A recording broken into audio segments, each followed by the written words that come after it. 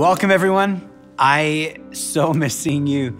It's been so great over the last couple of weeks to pop into home churches, getting to see people at midday prayer and the parents check-in. It was especially awesome to see so many of you at Central Night and the week before at East Side Night.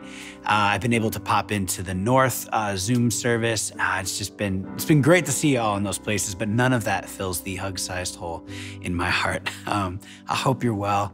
And as always, please reach out to us if you have any needs at all, if you need anything, if you need to chat. A big thanks, before I jump into the talk, I wanted to give a big thanks to everyone who helped coordinate and drop off meals this week to frontline workers and all the others who are pouring themselves out in this season. We are continuing our series called A New Normal. And basically what we're doing is reminding each other of the fact that when things go back to some semblance of normal, you don't have to.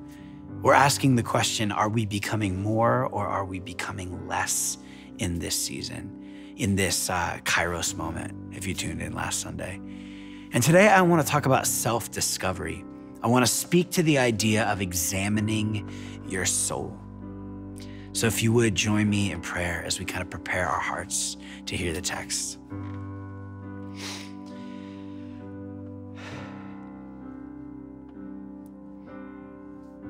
Lord, as we take a moment of stillness and silence, we kind of tune into our breath.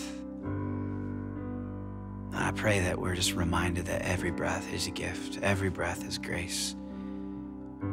We know there's something powerful, Lord, when your people, even when they're disconnected like this, when we open the scriptures together and we rally around learning about the person of Jesus, Lord, there's something beautiful and mysterious, healing, encouraging, convicting that happens, Lord. So we pray, open our eyes that we would see you, our ears, Lord, that we would hear you, our hearts, Lord, that we would encounter and know you more. In Jesus' name, everybody said, amen. So I want to talk about self-discovery and talk about this idea of examining your soul. On the journey of faith, it is so important that you take time to take account for who you are and where you are, examining who you are from the inside out. Self-discovery leads us into self-awareness. I don't know if you ever met somebody who seriously lacks self-awareness. I've flown a lot this past year for one reason or another, and I've been amazed at how many people do not understand the international sign for I am not available. I have my headphones on, and still I will be the person who finds themselves next to the person that just wants to chat. And because I'm a pastor, I feel like I should connect, and I do, but usually I just want to work and I want to sleep, or I want to pray that the plane doesn't crash. And so I'm usually not necessarily sitting next to the rudest person on the plane. I'm just sitting next to the person that lacks any kind of self-awareness. It's the same kind of person who feels compelled to ask a woman if she's pregnant. Like, don't ever do that. Like, can I get an amen from the mothers out there on Mother's Day? Like, men, unless a woman freely offers that info up to you, don't ask. I don't care how sure you are that she's pregnant.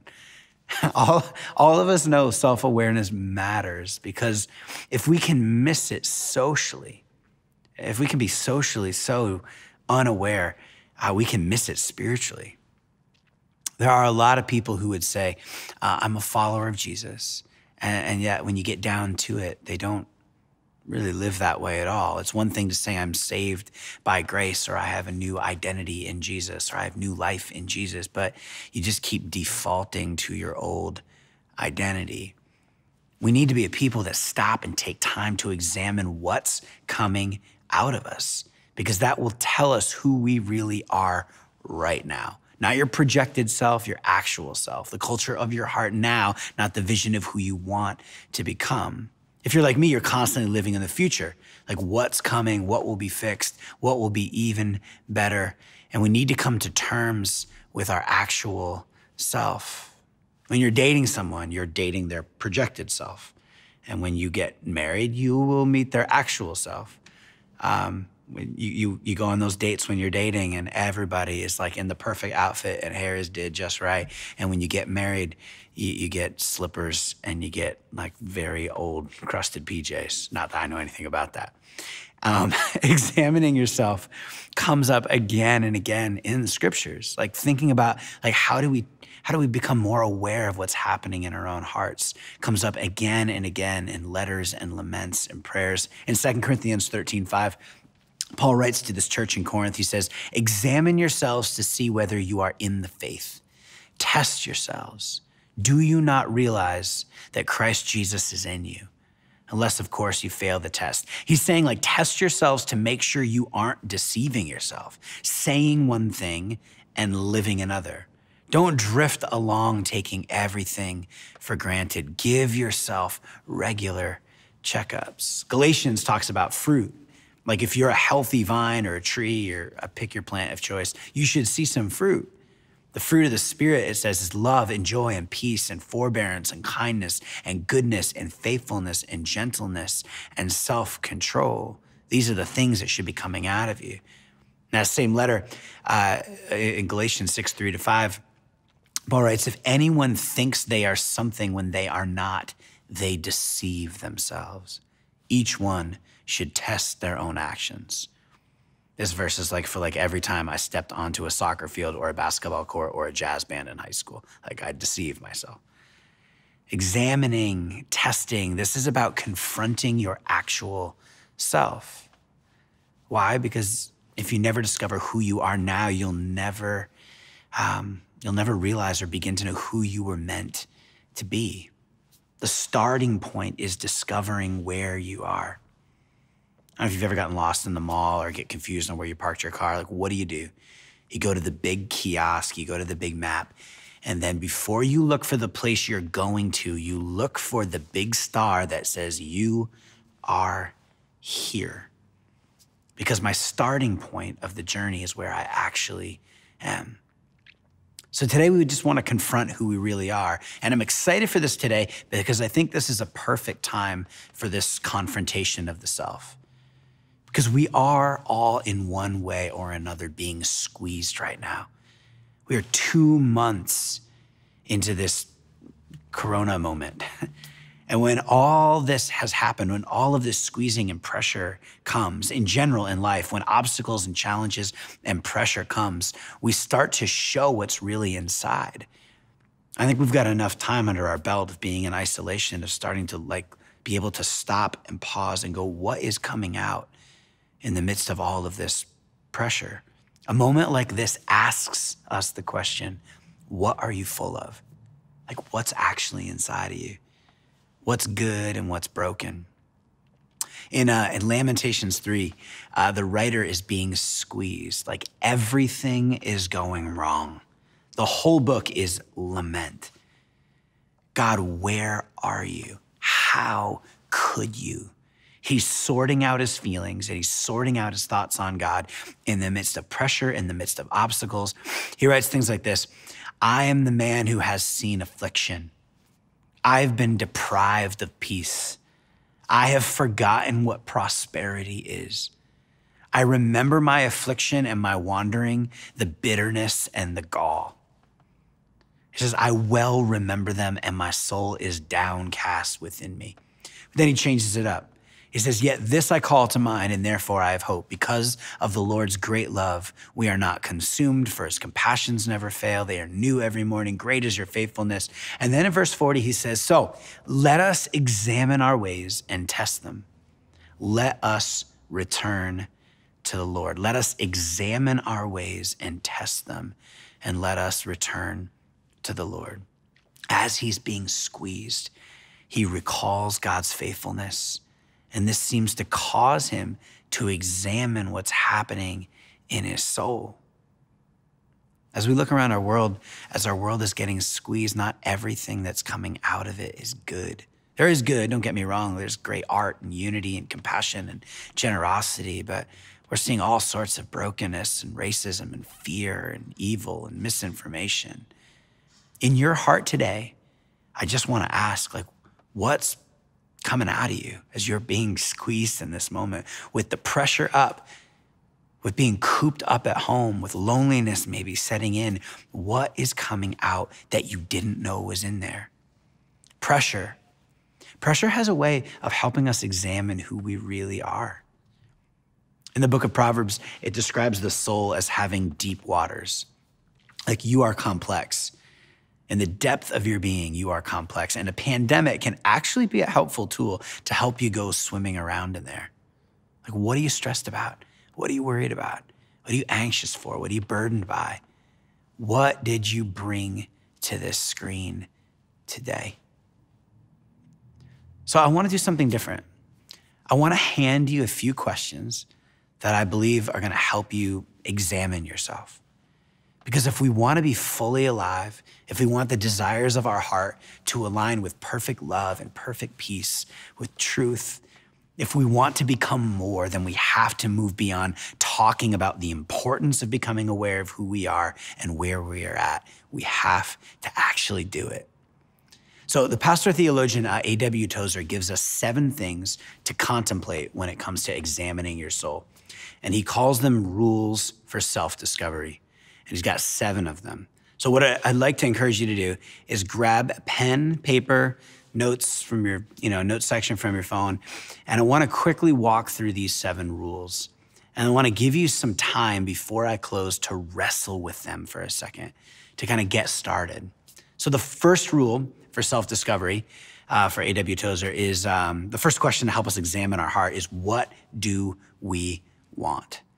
We have real desires, and then we have our truest desires. And closing the gap is critical in becoming a rooted, grounded person in Christ. If you're like me, you have the things that you want on the surface, and then the things you really want, your deepest wants. And those things just conflict far too often. See, our hearts are oriented primarily by desire, by what we love. The Christian understanding of desire is much more sophisticated than the sort of follow your heart view that dominates so much of our culture. We believe there's actually like a war of desires, a war of loves. You have spirit and you have flesh, and the flesh is what a neurobiologist would call the animal brain. Like our animal brain is the place of domination, of survival, of sexual pleasure, things like that. It's like primal. And right now, it's easier than ever to be distracted by our animal brain in our digital age, because you have marketing departments all over the world who have figured out how to manipulate the vulnerabilities in human psychology, monetize this part of our animal brain that's wired for comparison and competition, and a deep urge that we all feel to look and feel good, all of that just to get us to buy a product.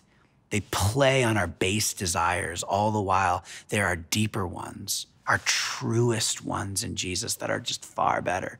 And the Bible makes it clear that the real and the true have a very troubled relationship. At the end of the day, you are what you love, James K. Smith says.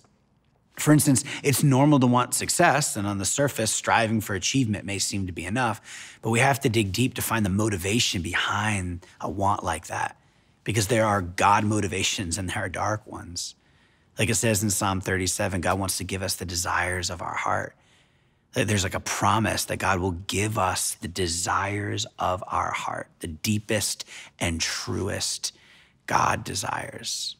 So answering the question, what you want the most, will tell you what you value the most. Number 2, what we do with our leisure time. So you spend roughly 56 hours sleeping, 56 hours working or commuting or thinking about work. That should be a little less, but let's just round that out, which leaves about 56 hours left of free time. Examining what you spend your time on, Tozer argues, will determine who we are.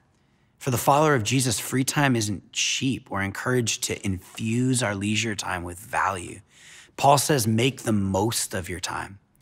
I think if you're taking notes, there are 3 filters that can help guide our use of our free time. And they're rest, improvement, and passion. When we rest, it shows that we trust God's in control. When we care about our mind, our bodies, and our soul, when we sow truth into them, we become good stewards of what God's given us. And when we put our energy towards the thing we would do, even if we didn't get paid for it, that's where we find passion. We must learn to leverage our time because as life progresses, our time decreases. Maximizing our spare time and creating value around it will prevent us from wasting it. So, answering the question, what am I doing with my free time, will reveal your level of intentionality. It will, as it says in Hebrews, keep you from drifting. 3 is the company we enjoy. So this is just about examining who you're around, who's in your circle of friends, who are you seeing? Are you surrounded by people who will lift you up or drag you down? The company you keep is a reflective mirror on both who you are now and who you're gonna be. I have a friend who always says, show me your 4 closest friends and I will show you who you're becoming. I think he's right. Relationships play a major part in examining your soul and the direction of your life. Think of like oxen in a field. Like depending on who you are yoked to can make a big difference between going in a straight line or going around in circles. There's this story in the Gospels of a paralyzed man whose friends do whatever it takes to get Jesus to be healed. And they can't get through this massive crowd. They're trying to get their paralytic friend to Jesus. Massive crowd in front of this house. Can't get through, so they climb on the roof, cut a hole in it, and lower their friend down. The paralyzed man has, I think, some like really good friends here. Like they lower him down and he's healed. His friendship, the people that he was surrounded with, like that leads to his healing and forgiveness of sin and soul restoration. It's a crazy story. Sometimes it takes the faithfulness of others to lead us to our fullest potential. And that's the ultimate marker of the best relationship that any of us can have. So answering the question, like who's in your circle, that'll help show you who you're becoming.